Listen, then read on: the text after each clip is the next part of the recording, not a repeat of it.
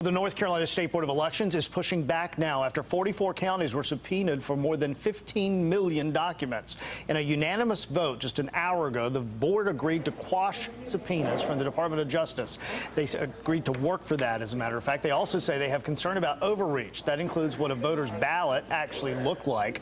The government's request originally set a deadline for later in September, but then moved it to January.